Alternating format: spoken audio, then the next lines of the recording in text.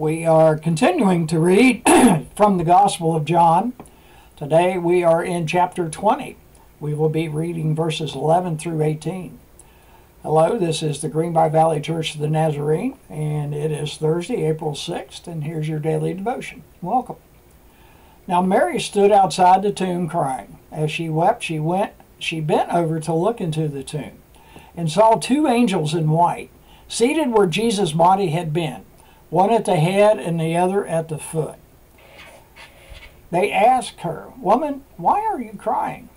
"They have taken my Lord away," she said, "and I don't know where they have put him." At this, she turned around and saw Jesus standing there, but she did not realize that it was Jesus. He asked her, "Woman, why are you crying? Who is this you were looking for?" Thinking he was the gardener, she said, "Sir, if you have carried him away, tell me where you have put him, and I will get him."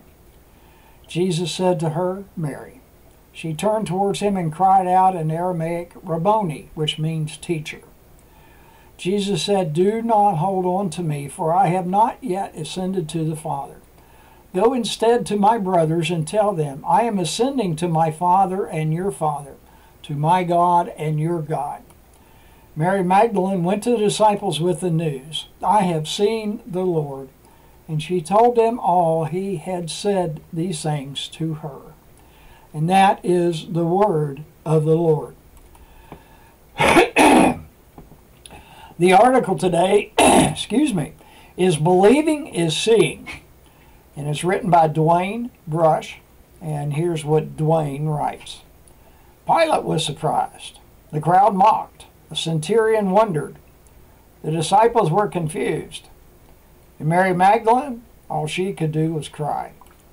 Each reacted to the death of Jesus in different ways.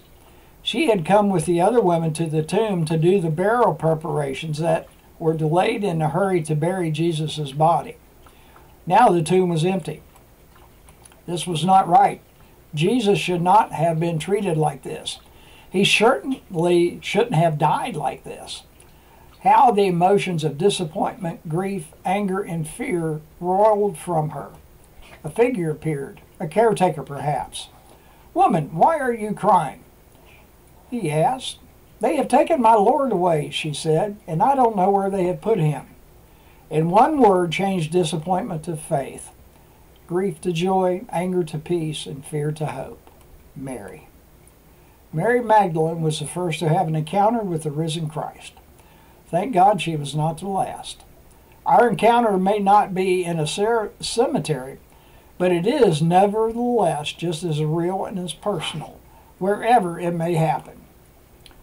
The hymn today is "Then I Met Jesus" by Byron M. Carmody. Then I met Jesus, wonderful friend. He loved and saved me, love without end. And from the book of 1 John, chapter 1, verse 3. We proclaim to you what we have seen and heard, so that you may have fellowship with us. And our fellowship is with the Father and with His Son, Jesus Christ.